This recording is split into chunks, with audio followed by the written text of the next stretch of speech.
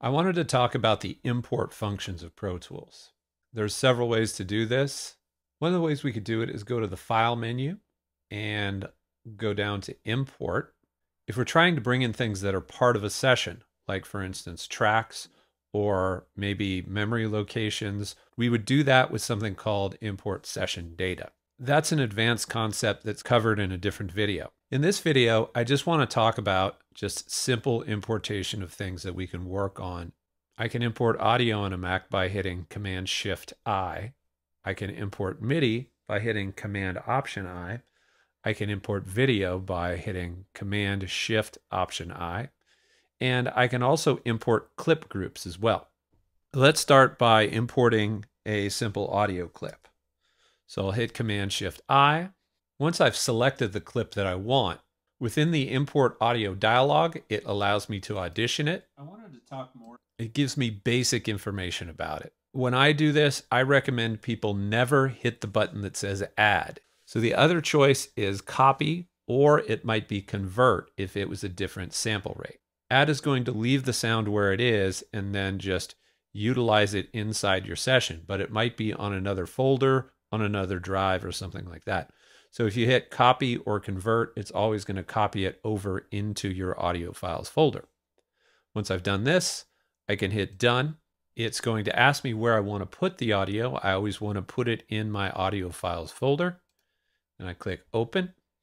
Once I do that, it brings up a dialog and it asks me if I want to put it on a new track or put it into my clips list over on the right side for using later.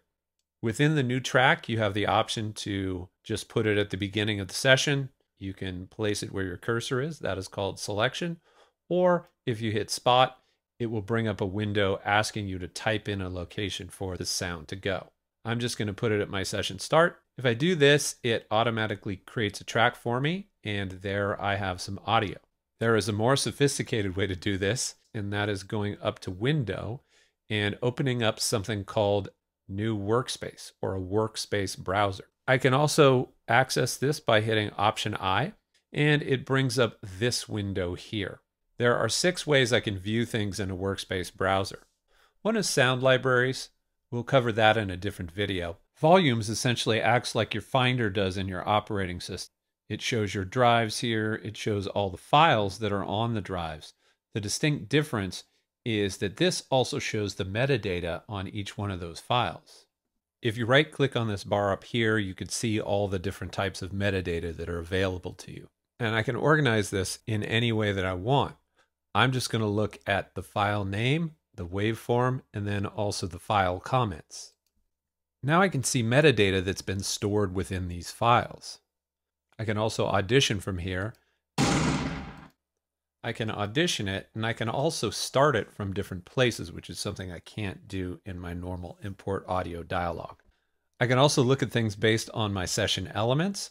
This will have all of my audio files and my session all together in one place, regardless of whether they're on different drives or not.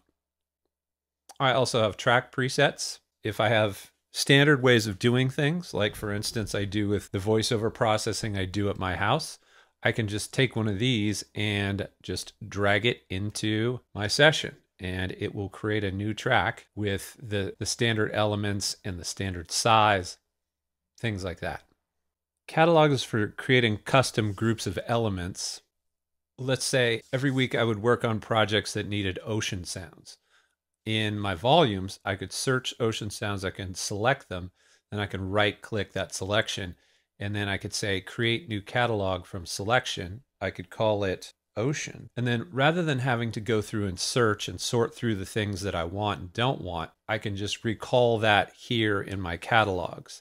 The thing about a catalog is if I delete elements from a catalog, it does not delete them from a drive. The other thing that's nice about catalogs is even if the drive isn't attached, the file will stay in the catalog for you to find later. Then the last thing is the user, which is essentially like the file structure of your operating system as well. So from any one of these, I can audition things, I can import stuff in, I could just take this and I can drag it into my session on a track if I want. Just like with normal importing audio, it's a good idea to make sure that you're making a copy so it lands in your audio files folder and it's not referring to some other drive. To do this, you would go to Preferences, go to the Processing tab, and check Automatically Copy Files on Import and convert copied files to session format to make sure it stays with your session in your audio files folder.